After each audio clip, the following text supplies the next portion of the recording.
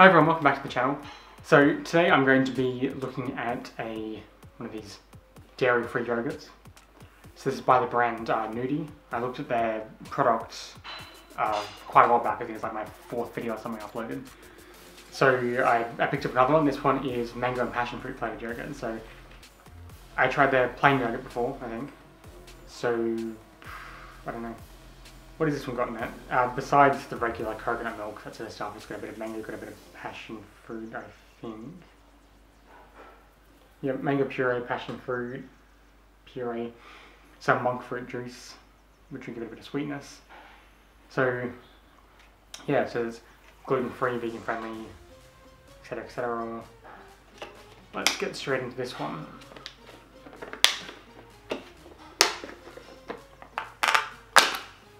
Yeah, of course.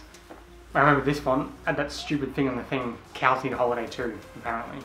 Because this brand makes dairy yogurt as well as dairy-free yogurt. So, I don't know. Like this packet might be partially open. Yeah, it was. Yeah, you get what you get. Got a nice thick sort of texture to it, just built some. Let's try it out.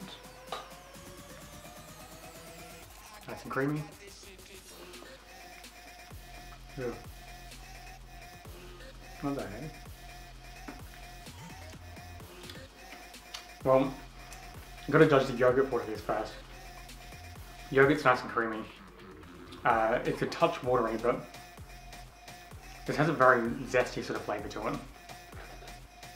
I don't know how it goes.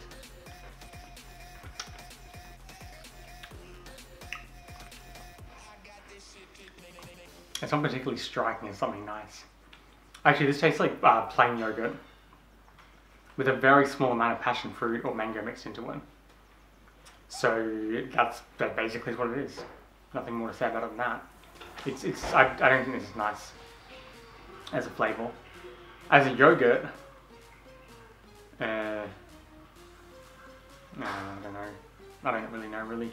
You've got Cocobella, you've got Nakula, they're a lot better than this. And this brand makes dairy yogurt too, so this isn't really that great of a brand, to be honest. When they're not that great of a brand and this yogurt's not that great, it is in the top of vegan yogurts, but it's definitely not close to being the best. So probably not worth picking up, but if you do decide to pick it up, not that flavour, no good. Way too weird and zesty and overly tangy. It actually tastes like off yogurt. Yeah, well, I don't know. It was slightly open, maybe it is off. Whatever. After you review what I've got, and that's what I've got. I say no.